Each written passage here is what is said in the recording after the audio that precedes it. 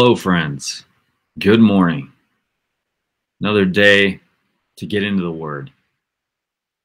And as we get into the Word, as we wait for people to join, let's throw a question out there, an icebreaker. What is your favorite scent? As you join this morning, tell us, what is your favorite scent? For me, I think I don't always pay a ton of attention to scents, but I really like the smell of frankincense. It's like comforting to me. I just always love frankincense. So go ahead and tell us, what is your favorite scent? You know, some people are struggling with scent, myself included, since I had the virus back in July. Lost taste and smell. It came back.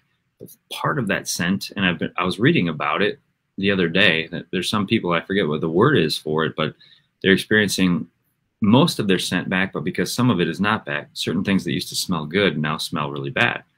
And so I've experienced that with a couple of things as well. But let us know, what is your favorite scent? And today we're going to look at Mark 8, verses 34 to 38. Oh, and it says seeking a sign, but we're actually looking at Jesus talking about gaining the world. So, fresh cut grass or fresh cut wood. Yeah, that is a good smell. Fresh baked goodies. Yep. I don't know about you guys, if you've ever lost your sense of smell, but one thing I noticed is that temptations for unhealthy food were a lot easier. And I realized how much that smell lures you in, right, when you drive past a place. And so I thought that was really interesting. Anyway, lilac. But Tina still needs to get her scent back. All right, Tina, we will be praying for that, so you can smell that lilac again. Cinnamon. Okay. Well, good morning, everybody. Yep, if you're just joining, we're just talking about what our favorite scents are. And some of us can smell, some of us can smell half the things now, and it's just an interesting thing to talk about. So anyway, let's get into God's Word, huh? Here we go. Let's pull it up. Okay, Mark 8. And calling the crowd to him with his disciples, he said to them, "If anyone would come after me, let him deny himself, take up his cross, and follow me." You've probably heard that passage before. Take up your cross and follow me. And then we always say, well, what does it mean to take up your cross? Well, here in Mark, Jesus kind of explains that to us. For whoever would save his life will lose it. But whoever loses his life for my sake and the gospel's will save it. Let's read on. For what does it profit a man to gain the whole world and forfeit his soul? For what can a man give in return for his soul? For whoever is ashamed of me and of my words in this adulterous and sinful generation, of him will the Son of Man also be ashamed, when he comes in the glory of his Father with the holy angels. Gaining the world, losing your soul. It's a really interesting concept to talk about, isn't it? You know, I love that this topic comes up today because it really relates to our Sunday message. When we talk about greed, right, and the things that we're living for in this life, what are we living for? What are we pursuing? Jesus says, what does it profit a man to gain the whole world and forfeit his soul? So one attitude in life is to just save your life now. In other words, hoard things, clutch it, cling to it, grasp it, try to get a hold of it for yourself. Take care of yourself. Trust yourself, and see that in every situation, your first and major concern is what's in it for me. Some people live like that, right? And you know people who live like that because of how they relate to people. And that's one way to live. And we know from what Jesus tells us, and you know if you've ever lived like that it doesn't bring you any kind of fulfillment. Probably just makes you more anxious because you're trying to rely on yourself. So the other attitude, and that's what Jesus is talking about here, is losing it. losing your life. Okay? Disregard what advantage there may be for you in a situation, and move out of dependence on yourself to dependence on the Lord, and just trust Him with what happens. That's the other approach. Okay, so if you look at a biblical example of this, let's look at Abraham. Abraham, he obeyed God. He went into a land that he didn't know, right? God just says, go to the place that I'm going to show you. And he just follows, right? He didn't exactly know what was going to be there for him. Apparently kind of careless of what would happen to him. He just had to trust God. And that's what Jesus is saying about the way we should live our lives. Instead of living for ourselves, living for Him, trust God, obey Him, and it's freedom, because it takes the responsibility of what happens off of yourself and it puts it on Him, right? It puts the responsibility of what happens onto Him. So it's a wonderful way to live, right? It's the way that we're called to live. It doesn't mean live carelessly or outside of God's commands, but it means if you live for something bigger than yourself, the Lord, you'll realize that yourself will be taken care of.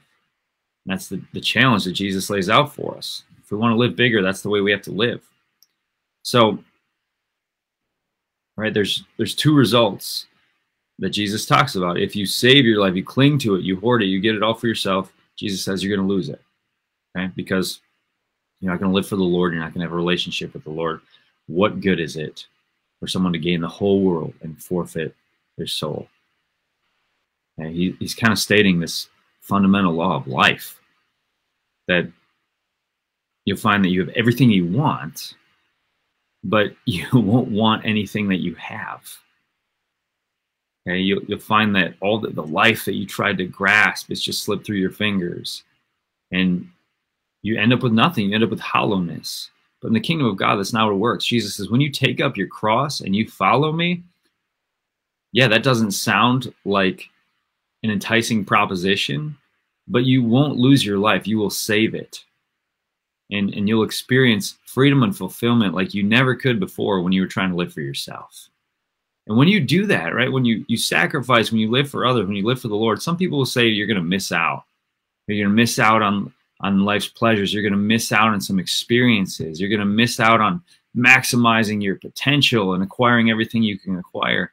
Jesus says, yeah, but if the people who are doing that, what they're left with is emptiness.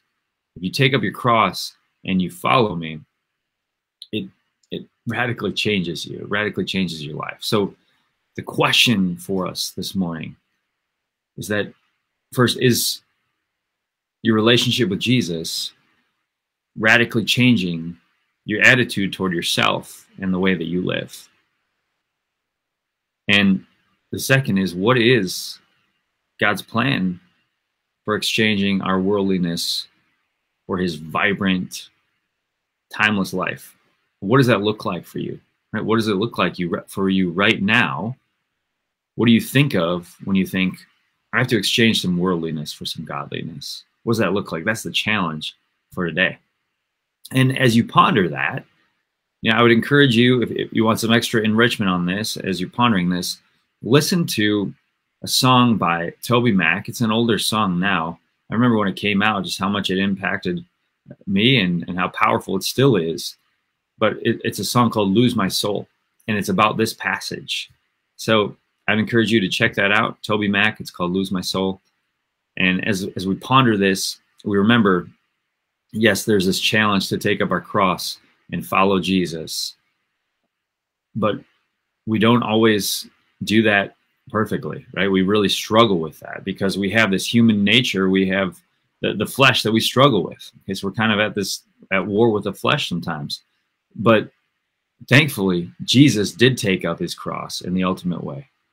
And now we're following Him because He has paved that path to glory for us.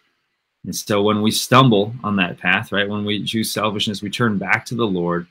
We look at that cross that He took up, and we know that we're forgiven. We know that when we live for Him, we're ending not with hollowness, not with emptiness, but with eternal life. we're losing the world to gain our soul and to gain eternity. Let's pray. Dear Lord, thank you for your word. Thank you for your promises. Thank you for your challenges. And I pray that you challenge each one of us as we live with the constant allure of worldliness to pursue greater things.